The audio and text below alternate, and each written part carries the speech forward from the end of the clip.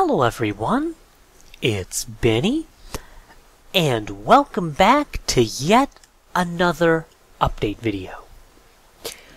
As you may have noticed, I haven't uploaded a lot of videos recently, and that's pretty much for the exact reason you'd expect.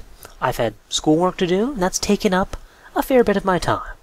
So there's that answer for everyone who just came here wondering about that.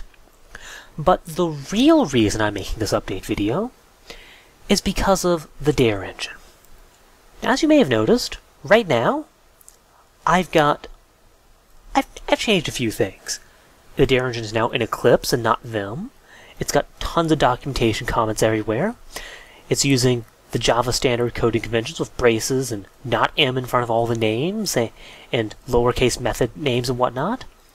So what's going on? Why the sudden change? And that all boils down to the fact that the Dare engine is really a much more sort of traditional sort of open source project than anything else I've done. It's not part of a tutorial series. It's not intended as sort of a point of reference where you can build on and modify and do whatever. Although you most certainly can do it, but that's not its primary purpose. Its primary purpose is so that you can download it, you can use it as a game engine to build a game, you release it, you're done. No need to fiddle around and modify and implement your own game engine ideas. It's designed to be the game engine, so you don't have to do anything else. And because of that, because it's intended just to be downloaded and used, I think it's important to make it as accessible and easy to learn as possible. So that's why it's in Eclipse, and that's why it's using the Java standard coding conventions now. That's what more Java developers are probably familiar with. And I think that by itself outweighs any advantage that my own personal Vim and naming conventions and whatnot system could possibly have had. So that's why I've done that. That's also why I have documentation everywhere, so people can easily, well, they have documentation they can look up and use. And in fact, if I do a clock of the Dare engine now, you notice, yeah, look at that. There are more comments than code in the Dare engine right now. So I think it's fair to say there's quite a bit of documentation on it. It's reasonably well documented. All I have to do is go into the doc folder, click on the index.html, and there you go. It'll take you into the Java doc. So you can look up, say, well, here's the bitmap, here's the description of how the class works, and here's all the constructors, here's how all the methods work, how to use them. There you go. Just like that. You can look up how quadtree works, just like this as well. So, yeah, it's documented. There's nice documentation for everything. And those are... Oh, there's actually one more thing. And finally, ending my list of things that I've changed that I think you should be aware of, now it has reasonably simple applet support. So I can run right now. See, it's running as an application.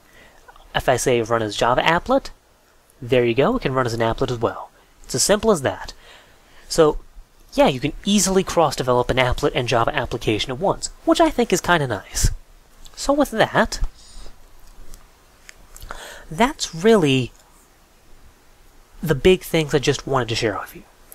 But there are a few things I'd appreciate some input on.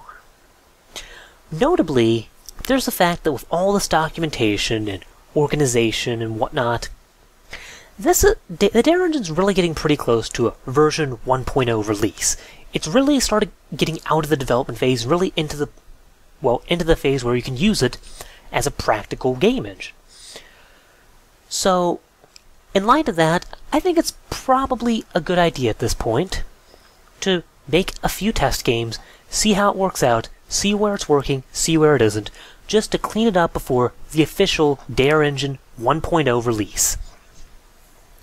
And I actually originally had a few things in mind that I was just going to build and test out myself, and I might still do that, but I figured, you know what, this is an open source project. It's community driven. And in light of that, I think it's worth offering you guys a chance to voice your opinions. What games do you think I should make? It doesn't have to be a specific game. It can be a type of game. It can be an idea. It can be a genre. It can be a theme like in Let 'em Dare. It can be whatever. You know, I'm just making things out to test it, and I figured, hey, wouldn't it be kind of cool if other people could suggest types of games that I make? Because as with everything else, I'm going to be live streaming it. And yeah, so that's where I'd like some input, and I'll look at the most popular ideas and I'll try to do them.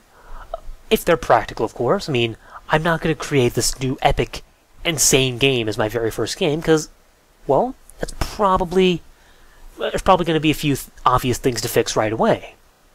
But, yeah, that's really what I want to make this update about. So, feel free to post those suggestions in the comments. And, yeah, so hope you enjoyed, hope you learned, and I will see you whenever I get some more free time to actually make videos again. Thank you. See you then.